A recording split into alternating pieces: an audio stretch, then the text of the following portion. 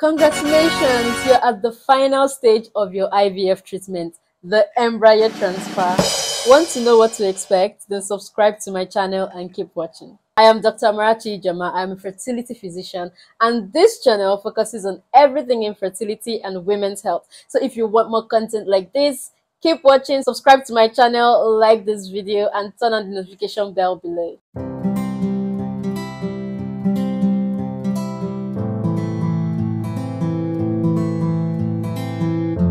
On the day of your appointment, you'll be told to continue all your medications. You'll also be told no makeup, no nail polish, no perfumes. At the clinic, you will be advised to drink water 30 minutes to 1 hour before your procedure. This is because we need your bladder to be full so that we can better visualize your womb.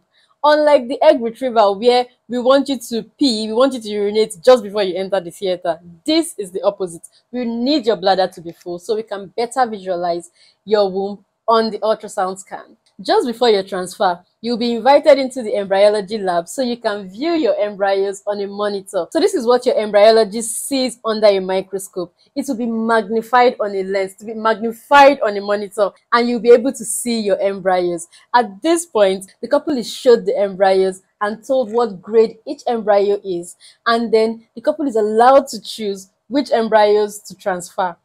In Nigeria, you can choose up to 3 embryos, but no more than 3. In some other countries like the UK, US, it's limited to 1 embryo or 2. During the transfer, you'll be told to lie on your back and your legs will be hanging on leg support. Then your vulva will be cleaned and a speculum, which is an instrument passed in through your vagina to visualize your cervix. So for us and you to see what we are doing on the ultrasound scan, we use an abdominal probe. We place it on your lower belly so we can view it on an ultrasound scan machine. You would actually be seeing the procedure and will be able to appreciate the procedure. Yeah, so obviously your vulva would have been cleaned before the speculum was passed. Then after the speculum is passed, your cervical canal will also be cleaned with fluid. Next, a plastic, thin, flexible tube called a catheter will be placed inside your womb through your vagina and your cervix inside your womb. This is usually done by your doctor. And while this tube is being placed inside your womb by your doctor, something else is going on in the lab. Your embryologist is taking out the dish that contains your embryo from the incubator, then loading the embryo or embryos inside an even thinner tube. So he will load the embryos with fluid as well. This fluid is called the transfer media. Then he will also add a few air bubbles. I will tell you later on in this video why he added the air bubbles. Then when the doctor in the theater is all set, she will signal to the embryologist to bring the loaded tube. The doctor will then collect the loaded tube from the embryologist, then advance it inside the center of the other tube that is already placed in the womb, advance it inside the center of that one, and places the embryos inside the womb. Remember, the embryologist tube is thinner, so it enters through the center of the one already placed inside your womb, and then with one plunge, your embryos are placed in your womb.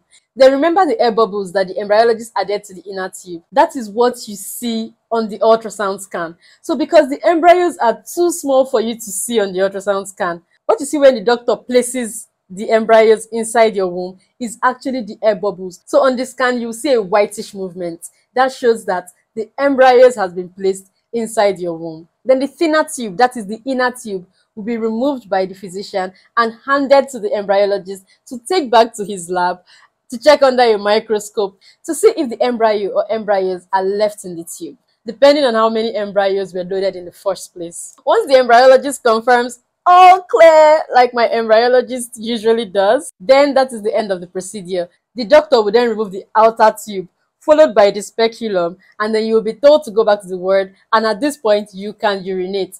Don't be scared to urinate immediately after an embryo transfer. Your embryo will not fall off, trust me. You'll be told to continue your medications, rest a little bit, then go home and continue your normal activities, provided they were nothing excessively strenuous. You will then be given an appointment to come back in the next 2 weeks for your pregnancy test. Embryo transfer usually lasts about 5 to 10 minutes, and it is completely pain-free. It is painless. Hence the fact that I was buttressing on the fact that the tubes, the catheters, are flexible plastic thin tubes, really.